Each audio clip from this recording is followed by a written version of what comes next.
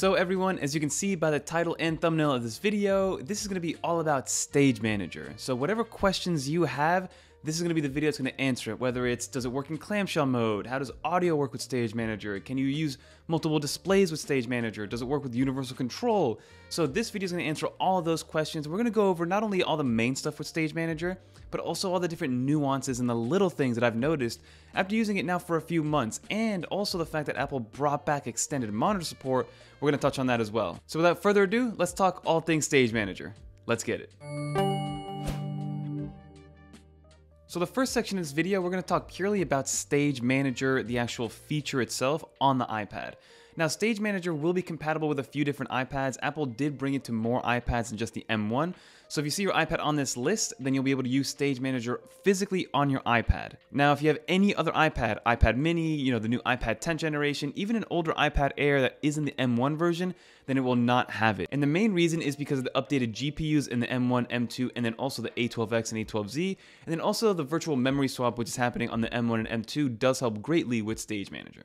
And then when we talk about extended monitor support, only M1 enabled iPads will be able to use extended monitor. So that includes the iPad Air with M1, and then obviously the M1 and M2 iPad Pros. But now that we got all that out of the way, let's talk about Stage Manager and get down and dirty with the iPad.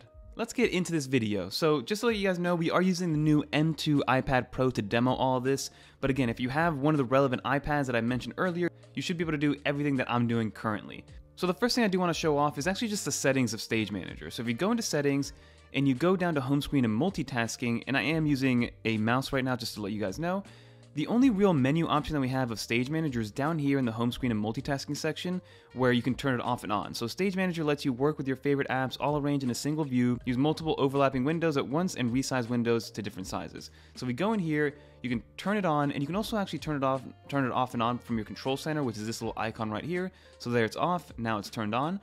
And the only real settings that you have and only thing that you can customize is how much of the actual screen you want these windows to take up. So right now I'm going to leave this on, but I'll show you guys what it looks like once we turn it off. So let's go back to the home page and let's just start opening up some applications. So if I open up Safari, you can see that it opens up like as a single window. I can resize it, I can move it around, and you can see that the actual dock is showing by default. So if the window is the correct size, then the dock will show up. And just to bring another window up, I'll just drag Twitter over here, and then you can see that Twitter will overlap that original one because it thinks, hey, since you're opening Twitter now, you probably want to use Twitter now also. And in terms of how many windows you can have open at the same time, you can have up to 4 different windows open. So let's say I want to open up Google Maps or Apple Maps right here, which I never really use, and then I want to open up, let's say, my photo library. That is 4 windows that are open at the same time. And you can see that you can actually resize them in any direction. So you can resize them up and down on the y-axis, you can resize them left and right on the x-axis, and then you can diagonally resize them as well. And you can see that there's a little button right here, or kind of a little indicator to let you know that this is the best way to do it. Now, if you have a mouse and a trackpad, you can resize it from anywhere, but if you are using it by touch first, you're going to want to use this little section to actually move it up and down and make sure it's resized correctly. And you can see that it's snapping into certain grids. So it's not like a normal desktop operating system where you can resize it to any size that you want. You can see that it's kind of moving into different grids and it's moving stuff around behind it to fit into that grid. So I guess Apple maybe decided on a few, maybe 20 or so different sizes that these apps can be in. And then that's what they're sticking with, because again, they're trying to make it as easy as possible for developers to develop for this. So they give you different sizes that they would already create for, let's say, an iOS size and an iPad size. It makes it a lot easier to move around and to develop for it.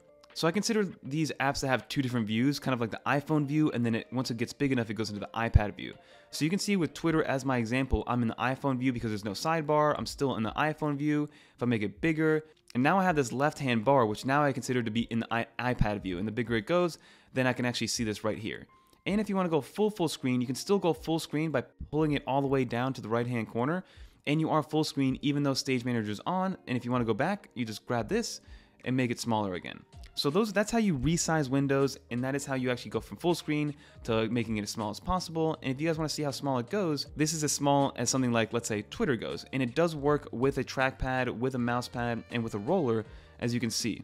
And then when it comes to interacting with each window, if you are hovering your mouse over that window, then you can interact with it. Same thing with this one. Even though Twitter is overlapping Safari, I can still scroll through Safari because my mouse is over that window. Same thing goes with photos. And then if I want to go here, And then Maps works a little differently because you can't really scroll, you have to pinch and zoom to do stuff. So depending on which app you're using will allow you to actually scroll and interact with the app without actually having it on the forefront of your applications. So now let's see what happens when you add a 5th application, because you can see that we have 4 applications. We can move this one, we have the actual Photos app, and then we have the Maps application here. So if I try to open up the Notes application, it'll actually kick one of those applications to the actual app shelf over here on the left-hand side. And it's going to move your least used application, or the one that you opened up the last. So this was the first one that I put in there, so it's the first one that goes out. So it's first one in, first one out, just like any other application would. And then once I have that open, it does work with inertia, so I can just kind of move over, and then this starts to pop over. So if I want to move an app into that app shelf, I just grab the application from the top side and move it over here, and now I'm in the app shelf. So from a numbers perspective, you can have up to 4 applications open in one view, and then in the shelf, you can have 4 more instances of 4 more apps. So if you really think about it and you want to take it to the limit, you can have 4 sets of 4 apps on the left-hand side ready to go, so that's 16, and then another 4 working while you're actually on your screen. So you can have up to 20 applications running simultaneously on any iPad that's using Stage Manager. So the next thing I do want to talk about is these 3 little buttons up here. So every application that you have floating around in Stage Manager will have these 3 nav buttons. So these nav buttons are exactly what they sound like. They're to navigate through Stage Manager, and it's really helpful if you are using touch first. But again, I'm using a mouse and it's still relatively helpful. But if I tap on here, you get a few options. You have the ability to go full screen, you can add another window of Safari, you can minimize, and you can move to the upper display. We do have a display connected right now, but we'll touch on that in a little bit. And you can completely close out the app. So let's go through each one of these. If I go full screen, very self-explanatory, it goes full screen. And then if I tap on here, you can't actually make it smaller again. You have to actually physically move it. So there it is, it goes smaller. So if you click on the 3 buttons and then add another window, basically what that does is it pulls up your multitasking, and then you can grab any one of these applications, click on it, and then it'll bring that application into the window. So keep that in mind. It's not to add another instance of Safari, it's to bring in an already open application into this instance of your 4 applications. Then I'll click on those 3 dots, and if I want to minimize, it does the same thing but the opposite. So if I minimize, it takes it to the app shelf. And if I grab this right here and press close, it'll just close out the app completely. So if I go into multitasking, Notes is no longer there. So it's almost like quitting and deleting the app entirely. And then when it comes to shortcuts, you can actually still use your shortcuts. So if I control tab, you can use tab. And one thing that I did want to show off with Safari is that if you have multiple tabs open, let's say I have ESPN here, I have Apple on the other one, I can actually grab this and pull it out and then have another instance of Safari working, just like it would work on desktop with multiple tabs in Safari. So now you can see here that we have multiple Safari applications. And then also, if you go down here to the Safari application and you long press, you should be able to add a new tab into Safari and then pull this one out as well. Make sure you're in some open section, and now I have 3 instances of Safari, which is beautiful to see, and I can start to manipulate and move stuff around. Some other smaller things that I did want to mention with Stage Manager is, let's talk about audio real quick. So when it comes to audio in a normal desktop experience, technically you can have as many audio sources playing at the same time, and the speaker will just play whatever's coming out of the audio. So for instance, you can have a YouTube video playing, you can have Spotify playing, you can be editing a video, and if all 3 of those are playing and the volume is on all 3 of those, then all 3 of those will come out of a speaker. But with Stage Manager and with iPadOS, that's different. So for instance, here I have an ad playing, and if I go to my LumaFusion and I press play on LumaFusion, it'll pause the actual play on the YouTube video to then go to LumaFusion. Now this is a very similar situation to iOS. So let's say you're on Spotify on iOS and then you open up a YouTube video, iOS will stop playing Spotify and then start playing YouTube. So the same thing applies to iPadOS. You can only have one audio track playing at once with iPadOS. Another smaller nuance that I did want to bring up that people have asked me on Twitter, if you guys do want to follow me on Twitter, it'll be right here in the description. But if you do want to open up the camera app actually does open in Stage Manager view. The only thing that's kind of weird about it is that it only has 2 real views, but you can see that's my reflection, and I can actually reverse it, so hello. But if you do make it smaller, you can resize it, but then it thinks you're in a different orientation. So the camera is a little bit wonky when it comes to Stage Manager. I don't know if that's just because I'm on 16.2 beta. Let me know in the comments down below if you're on 16.1, the public release, because the public release is out to everybody. If you are on 16.1 and this is happening to you, let me know. But just know that Stage Manager and the camera app do work together as long as you have it on this view. And then some other things to take into account is that yes, you can actually move files in between applications just like you would with any other file management system. So here on the left-hand side, I have the Photos application. Here on the right-hand side, I have the Files app. I can grab this photo, drag and drop it. It'll drop directly into that Files application very seamlessly, very easily. And there it is right there. So it works exactly how you would think it would. It transfers very, very quickly. So if you have a lot of file management that you need to do, let's say you have videos in your camera roll that you want to move to an external drive, I do that all the time, and Stage Manager does help a lot with that. And then in terms of apps that don't work with Stage Manager, I haven't really found any. At first, there was an application that I would use called Affinity Photo, which would not actually open in Stage Manager view, but now you can see that I can resize it, move it around, so even apps like this that were a little bit limited now work with Stage Manager. Now, this is an example of an app that doesn't have all the different freeforms that you would have with something like Twitter, and the reason is because Affinity Photo is only an iPad app, versus something like Twitter. Twitter is an iPad and an iOS app, so it has multiple views. So you have your iPhone view and then your iPad view, versus Affinity Photo, since it's only an iPadOS app and not an iPhone app, you can only view it in an iPadOS fashion. So it's still resizable to a certain extent, but you can't go any smaller than, let's say, this right here. Okay, everyone, so now let's get into Stage Manager but on extended monitor support. Now, I did mention that extended monitor only works with M1 enabled iPads. Let's plug this in and see how long it actually takes to actually turn on.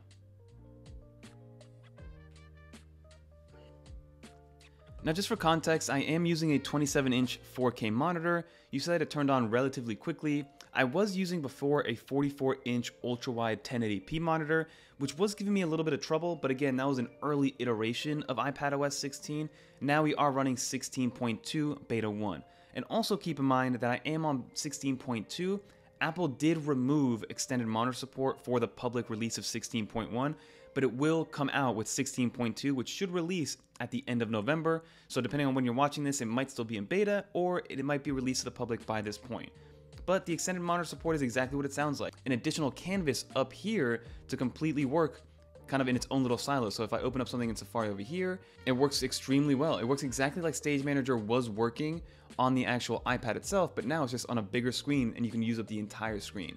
And my main use for this is actually with LumaFusion. So if I pull up LumaFusion, I can grab LumaFusion and go full screen with LumaFusion, which is something that I was not able to do before. And I can use the trackpad, so everything is moving seamlessly, and it's a 4K display, so it makes it very, very color accurate. I don't know, it's just a great way to actually use, finally, the full screen and not be letterboxed in like we were for so many years. But the same thing applies. You can have up to 4 different shelves over here with 4 apps in each one. I can grab one of these and move it over here. You just have more screen real estate. And for the most part, it will work with any size display. Like I said, I used it with a 44-inch display, and even though it was early on and it was a little bit glitchy, it still, when it still worked extremely well. So I still full screened on a 44-inch ultra-wide, but now I'm just on a 27-inch with a better aspect ratio. But some questions I did want to answer when it comes to secondary monitor support. First off, does it work in clamshell mode? No, it does not, and I'll show you. So if I close this, the whole screen goes black, and I have to open up and unlock the iPad again. Another thing to take into consideration is audio when it does come to using an external monitor. So right now I am plugged in via USB-C, via Thunderbolt actually, to the back of this display. So by default, it will only shoot audio out of the secondary audio source. So if your monitor does not have a speaker system, then no audio will come out. You will need to Bluetooth audio to whatever you want to show off. So again, you cannot, for some reason right now, you cannot default to the iPad speakers because the iPad speakers themselves are amazing. But if you are connected to a secondary display, there is literally zero way to use your built-in iPad speakers for audio. You have to either use the audio that's on your monitor itself, or use something like a HomePod or AirPods or some other Bluetooth speaker to get audio out if you don't want to use the built-in speakers on your monitor. And that same idea applies that only one audio source will be playing at one time. Another question that I do want to talk about is, does it work with multiple monitors? So if I go into my settings and I go to display and brightness, you actually see that we have a new little menu for that secondary display. So this is the secondary display right here. If I click on it, we have a few options. So we have display zoom, so we can change how much is on the screen. We can go with the HDR route, the SDR route, which is the most compatible, which I like to keep it on, and then allow display mode changes. When this is on, the display mode will change to match the dynamic range and the frame rate of the content you're viewing. I always leave that on, but can it work with multiple monitors? And the answer is no. Even though there is an arrangement panel, which is exactly what it's for. It's only to tell you how you want to arrange it. So if I want to orientate my iPad, on another section or around the actual display itself, I can do that, but you cannot add more than one monitor. That is just a situation we're in, so get yourself the biggest screen that you can get for the iPad Pro. And then if you can see, I have an iPad over here. This is the 2021 M1 iPad, and I was hoping that maybe you could use Universal Control or continue to use it, but unfortunately you cannot. So it's not compatible with Universal Control. You can't use multiple iPads for multiple screens. It's just one iPad with one external monitor. And then another thing I did want to bring up is that sadly, continuity camera does not work with iPadOS. So if you want to use your iPhone camera as your main camera, as your webcam for the iPad, you cannot do that. Continuity camera only works between iOS and macOS. But one more thing I did want to show off is that I want to actually see in real time if the camera will open on the secondary display and actually show off exactly what's going on. But as you can see, it doesn't actually work. So if I want to use the camera on the secondary display, it kind of breaks everything and doesn't work, so let's quit out of that. And if you see some things that just don't really make sense or don't fit, it is because we probably are on beta 1, so it's not perfect. Again, we're still in the beta program. If you guys do want to try it out, it has been extremely stable in my experience, but it still is in beta, so I don't want people to come to me when something bad happens, say like, hey, Fernando recommended that we try out secondary display support. But that is pretty much what we have when it comes to Stage Manager and secondary display support. You know, it's very familiar. Stage Manager is a little bit different. It takes a little bit to get used to it, but once you do get used to it, it is a godsend when it comes to somebody like myself who wants to use the iPad Pro as their main computer. But let's finish up this video, get out of this view, and talk about our final thoughts. So that is pretty much going to do it for this video, everybody. Like we saw, Stage Manager, in my opinion, is still an upgraded feature set that we had in the previous versions, right? The split screen view was great for a lot of people, but especially if you have a 12.9-inch iPad, you want to be able to use more than just 2 and then 3 applications when you have the 2 side-by-side and the slide over. So Stage Manager does allow for that. Now, is it perfect? No, it's not perfect. The floating windows you definitely need to get used to because it's not the same as the floating windows on a Mac OS or Windows computer.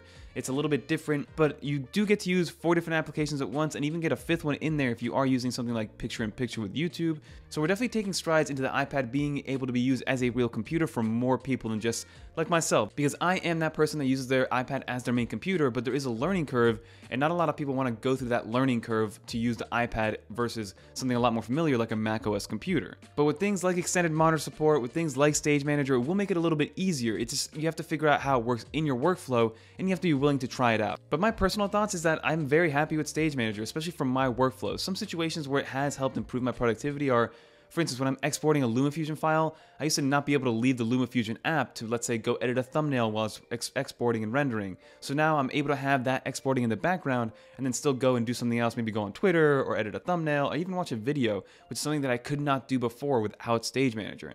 And then also secondary monitor support is great, especially if you have a 4K monitor with a good aspect ratio. So leave some comments down below what you guys think about Stage Manager and extended monitor support. I know it's kind of sad that it didn't come to more iPads and you do have to shell out a pretty penny. Right now, the cheapest way to get extended monitor support is with that $600 M1 iPad Air, and even then it's only 64 gigs, so definitely keep that in mind. But overall, if you do have an M1 iPad, if you do have an iPad Pro, and you want to try out Stage Manager and extended monitor support, by all means go for it because it's very, very beneficial in my opinion. But that's going to do it for this video, everybody. If you did enjoy, leave a little dolphin in the comments down below so I know that you made it to the end. And hopefully this video was helpful to answer any questions that you had about Stage Manager, because it's not a perfect one-to-one experience when you compare macOS to iPadOS in this desktop-like experience. But like I said, leave some comments down below if you have any more questions. I will be there in the comments to answer these questions. But if you guys want to watch some more macOS, iPadOS, or iOS videos, click on one of these videos right here.